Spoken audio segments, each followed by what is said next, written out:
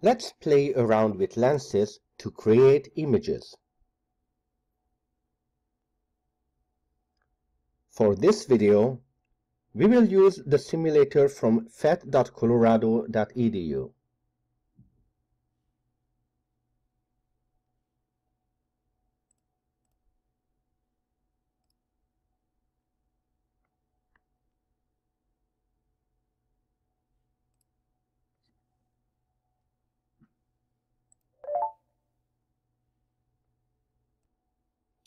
In this simulation, you see an object,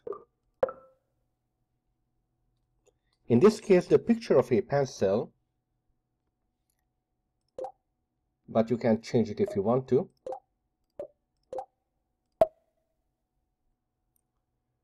with light rays traced from its tip through a convex lens.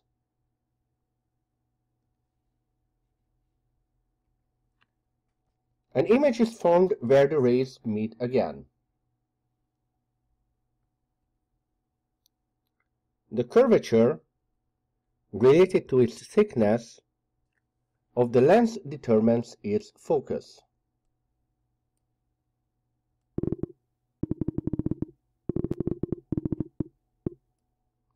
The thicker the lens, the shorter the focus.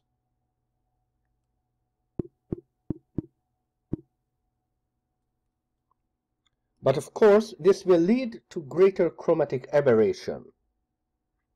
It is desired that lenses are kept thin, hence larger refracting telescopes usually have longer focus.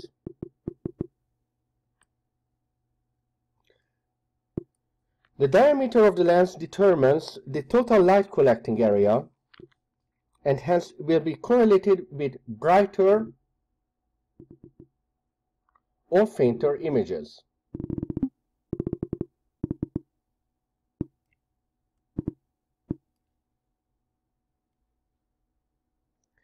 Let's switch to principal rays. The principal rays are one that is parallel to the principal axis and gets refracted to go through the focus on the other side, one that goes through the geometric center of the lens,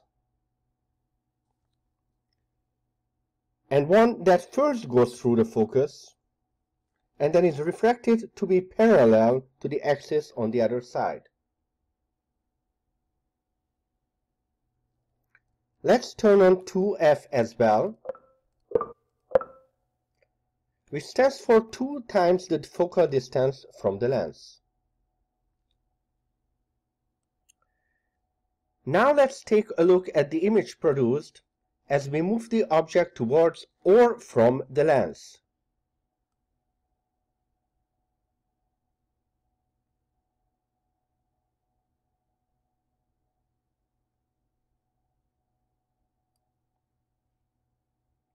At the 2f distance, the image is inverted, real, and is the same size as the object.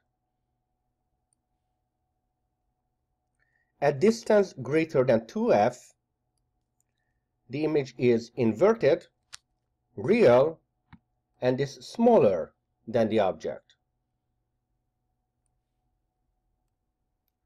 At a distance between 2f and 1f,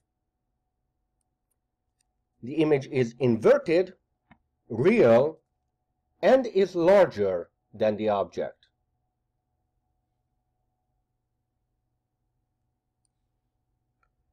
At a distance of exactly 1f,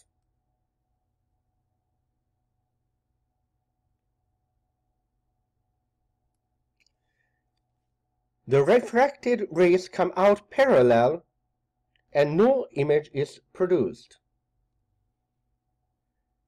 This is important for telescopes because in reverse,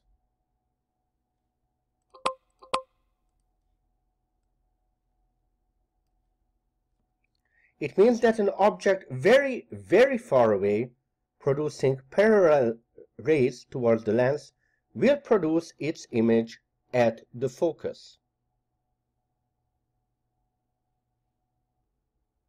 At any distance closer than 1f, the image becomes virtual and larger than the object.